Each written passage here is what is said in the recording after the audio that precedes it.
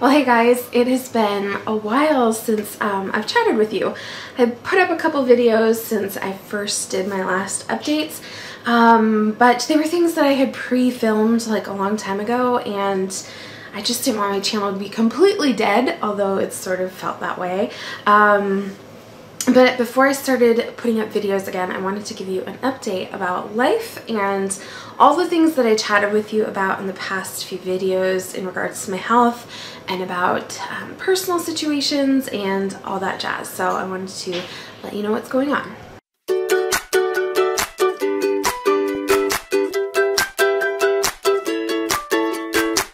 Okay, so I don't quite remember where I left off with you.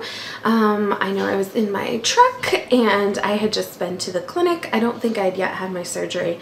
I ended up having my gallbladder removed and it went well. Some people, a lot of people told me recovery would be so easy and you would be back to your old self in no time. One person even told me she was up doing her normal thing within 2 days. That wasn't my experience. It took me a long time to recover before I was starting to really feel like myself and could actually meander through life like at a normal pace. My mother-in-law ended up staying with me for almost a week and taking care of the kids, and I think that was so good. Like, I could sleep as long as I needed to and just rest. And I was dealing with a lot of emotional trauma with some things in my personal life, and I really honestly feel like God just took me out of the game for a while.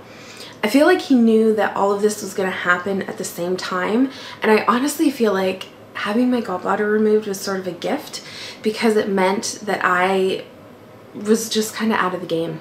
My in-laws took care of basically life for me. They are the most incredible, selfless people ever, and I just hope to be like them in my life. I was going to say someday, but why wait till someday? And so my mother-in-law stayed with us, and she just took care of everything. My father-in-law came to take care of my dogs. When my mother-in-law ended up going back home and stuff like that, she'd taken a week off of work, a leave, to be with me, but her dad was also not doing well either. So she was in the midst of taking care of him and me, and it was a crazy time of life. And so I through lots of rest, just started to recover. My father-in-law, like I said, he would come. We have 4 hunting dogs.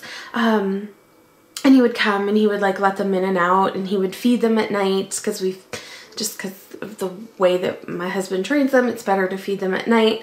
And so he fed them for me because I couldn't even bend over to let them in and out of their kennels from my incisions. I couldn't even bend over to kiss my son goodnight in his little toddler bed. So yeah, just so selfless. There was one point where I didn't think he was coming over, and I went outside. We'd had an ice storm, and I went to let the dogs out, and I went outside and I slipped and fell on the back stairs and jarred something really badly. And I was only I was less than 2 weeks out from my surgery, and something jarred, and it was to the point where it was hurting to breathe, and I had all the signs of a cracked rib. So I went to the clinic, and they, really kind of made sure that it wasn't a cracked rib. They determined that what happened is that my muscles, I really need to go to massage therapy. I am so tight. I'm so out of whack that I basically just jarred myself big time, and my muscles were so tensed up. They gave me a prescription for muscle relaxers and something else. They only took the muscle relaxers a couple of times, and they really did help. But after that, I was kind of taking it easy and back to myself very, very quickly. So that was great. What else? So about a month later, in March, I had a follow-up appointment with the gallbladder surgeon just to make sure that it was good to go, kind of released from his care sort of thing. He told me that actually my gallbladder I had a stone, he said, this big in it, and he said my gallbladder was actually pinched, inflamed, and stuck to my stomach. So it was a good thing it came out. He had also discussed with me about my adenoma, and so I don't know if I told in the last video, but so what happened was I have a lipid-rich adrenal adenoma. So basically it is a tumor on my adrenal gland, and most often they are benign, but we needed to make sure that it was benign. So eventually I was able to go and do all of this hormone testing to make sure that it wasn't like giving me more cortisol levels than what I should normally have. And so that, I think when I last talked to you, I was talking about how I needed to do this testing and stuff. And because I was on medication from my gallbladder surgery, and I had to be detoxed free of like coffee and vanilla and avocados and not tomatoes. Was it tomatoes? I think tomatoes. Like all of these, a whole bunch of stuff. Like I couldn't eat a whole bunch of stuff for 3 days, and then I had to test for 24 hours, collecting my urine. I wasn't able to do the testing for a while. So when I finally got it submitted, I was waiting for like 2 weeks to get the results for this. And I'm like, why am I not hearing about this? And the gallbladder surgeon had talked to me about my adenoma because he deals with that kind of thing as well. And he actually said he would refer me to a specialist.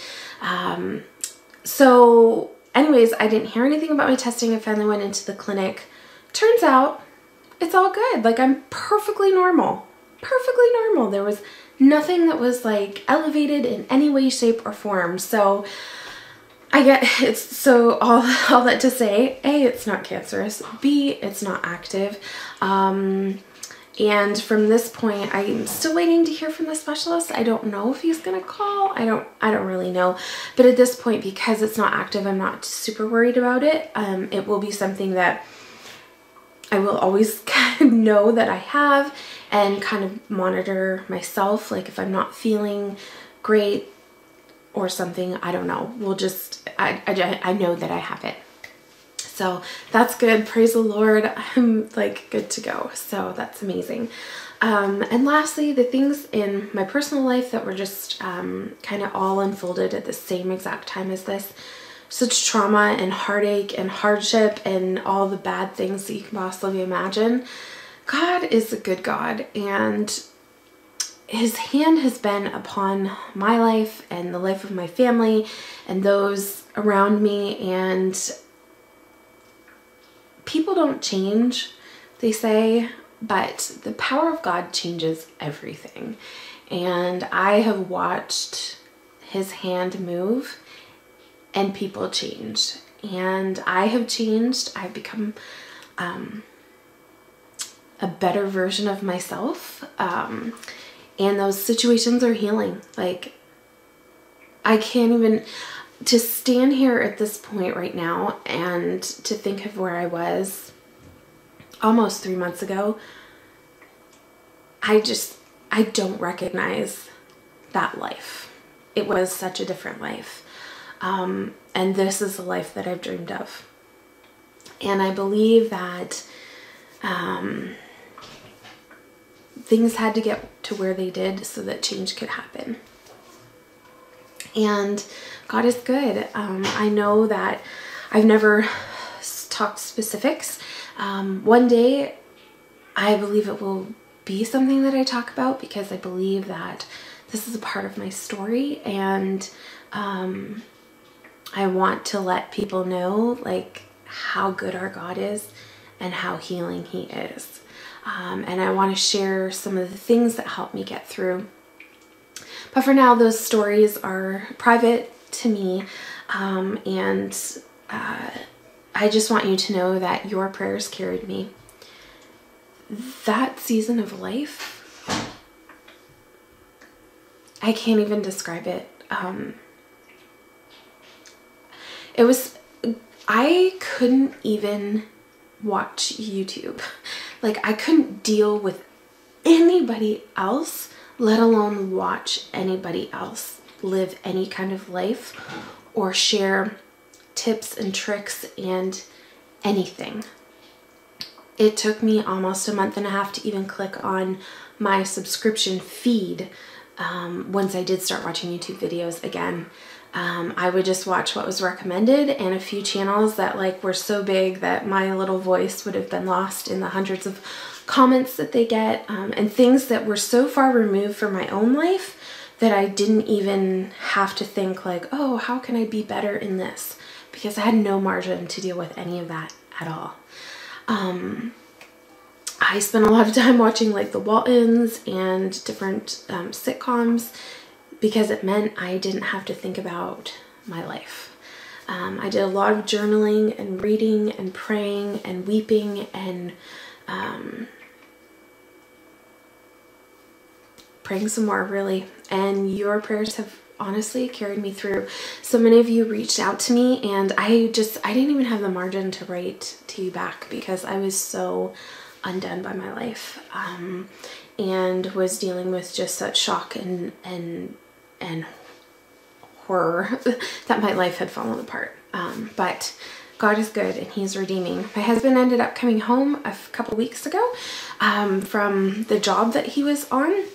He was away, like 6 hours away, and we only saw him, I think he came home once, and then he did end up coming home for good. He had the opportunity to work at home. He could have stayed down working there, but it was just better and time for him to come home.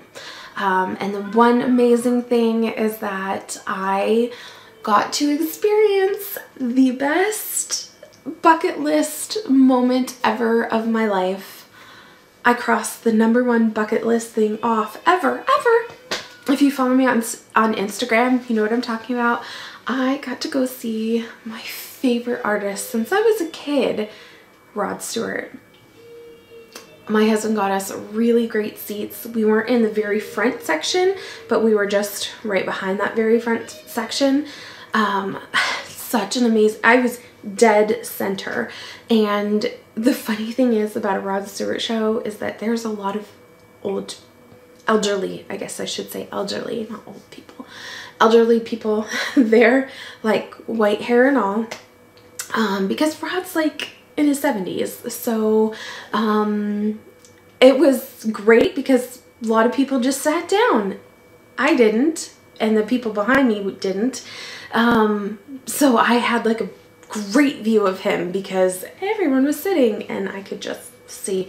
And actually, even at one point in the show, he said he made everybody sit down so that he could sit down too and sing a few songs and, like, you know, relax because he's older. But it was the best. We stayed in a really swanky hotel that was like right next to the convention center. We didn't even have to go out of our hotel to get into the convention center, so we could just walk over with like coats or no coats, and we had an amazing experience, and it was truly like bucket list. And I'd love to go again, but if I don't, at least I can die happy knowing that I saw Rod Stewart and was #1 thing. Anyway, so I just wanted to give you guys that update. I do have content coming. I've been filming some things. Some things might, you know, things are coming. I've thought about you guys so much. I've thought about my channel and just what I want to share here. And I just, again, thank you for being here and for the community that you have created here. And I love you guys, and just thank you.